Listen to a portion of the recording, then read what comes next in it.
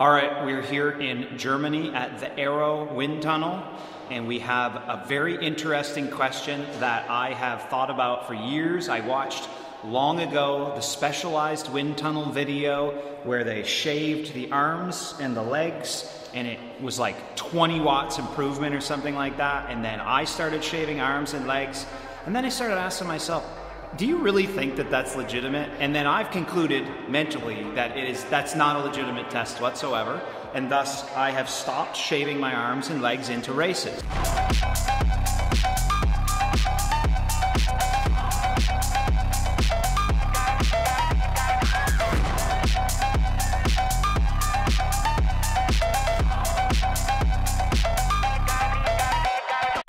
But now we have some extra time here at the Aero tunnel, and we are going to put that question to the test. We're going to do a baseline run as we've done all day with the hair. Then we're going to go real quick, shave it all off, redo the test, and then to modernize the test on the nice shaved skin, we're going to put on calf sleeves. So it'll be very interesting. Jonas, do you have anything to add? So what is your Chewbacca scale? How many hairs in there? From the Chewbacca 1 to 10, what is it? I would say I'm a 5. 5 on the Chewbacca scale. Chewbacca. Would you say? Yeah. All right, so I'm like a good, maybe average hair quantity person. So it's a good generalization of a test. All right. Let's find out. I may very well after this be shaving again before races. We'll see. All right, so for this test to 250 watts, the runs are approximately 5 minutes, tested at 0 and 10 degrees. The average is being weighted as 2/3 0 degrees yaw, 1/3 10 degrees to give you an average yaw across, an average CDA across yaw angles. So in this test protocol, we'll do 3 runs, 1 as the baseline, 1 after I shave my arms and my legs, and then 1 with a pair of calf sleeves on.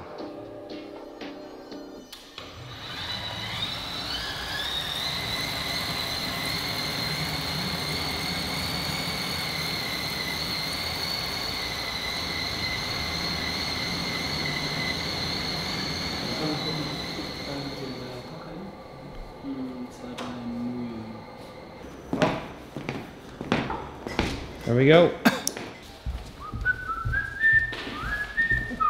Oh, though it is a joke, because if it turns out that this is quicker, then I will be doing it again.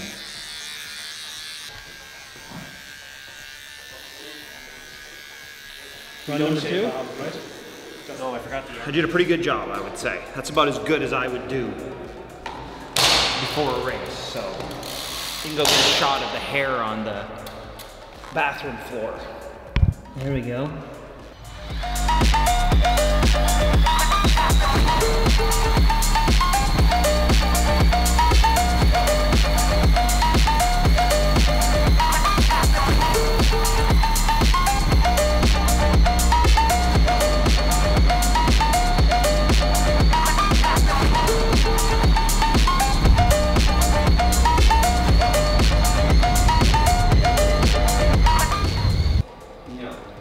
Let's go see what he has to say. Did you feel faster? Pardon? Did you feel faster? Oh, I'm not moving, so not really. Well, we do all the calves and then we talking about the results. You won't tell me them? Not yet. Okay. Really? You're not gonna tell it? First the block, we finishing the block in, and then talking about the Like, results. I'm not going to influence the results I'm anyway. happy we can talk about them. How do you wear these? Like front or front? How does it feel, Lionel? The first time to ever put on calf sleeves. I did put them on once. Oh, you did? Yeah, remember I did a little test and I ran in them. I was like, I don't like them. I don't like the feeling of them running, so I wouldn't wear them. I think with your calf shape, these could do a lot. Funny enough, for me, they did 0.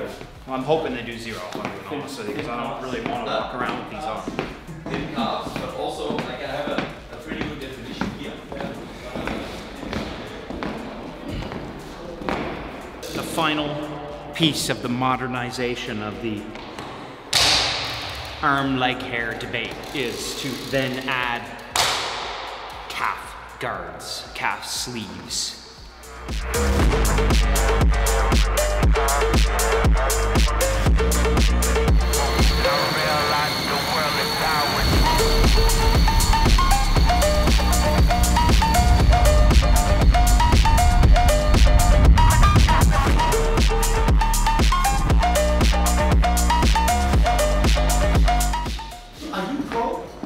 That's what they always ask when you come to America first Not time. with these numbers. Are you a pro? Oh, drum roll. Hey, you might be able to bike with Magnus now.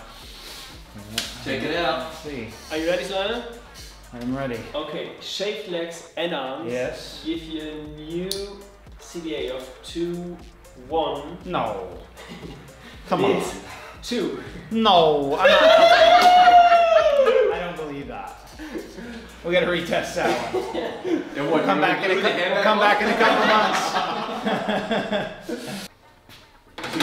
You really think that shaving my legs and arms caused that big of a drop? It is huge, yeah? All right, here we are.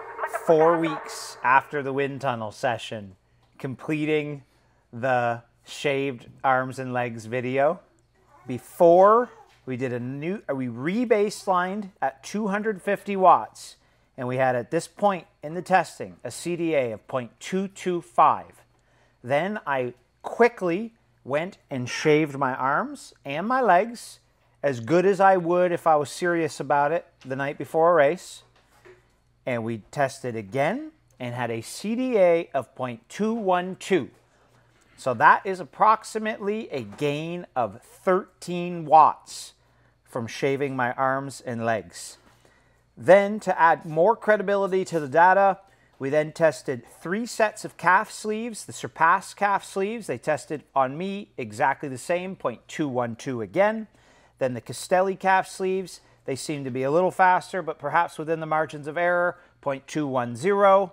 Then the Hoob calf sleeves, they tested 0.211. So that gives credibility to the data because the shaved arms and legs held for 4 straight runs. Then we did a final run that with a helmet that we knew from previous tests to be worth around 4 watts in our previous tests, and that was the Met drone.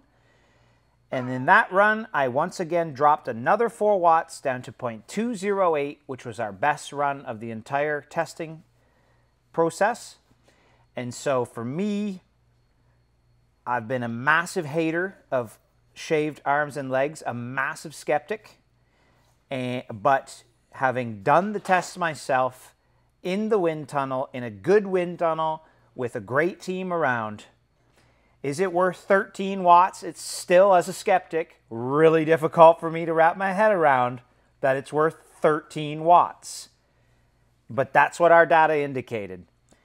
And thus, the conclusion is I, with certainty, will shave my arms and legs before every race from here on out for as long as I race for the rest of my career.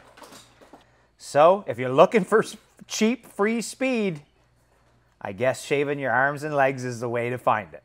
Or maybe training more, I don't know, whatever you want. Whichever one's better for you. I do have to issue a formal apology. I always admit when I'm wrong. D, do I admit when I'm wrong? Yeah, years later. Years later, I admit when I'm wrong, okay? And this is one of those instances where Aaron, before every race, is like, did you shave your arms and legs? And I'm like, no, D, I'm not doing that. So stupid. She was right. The end.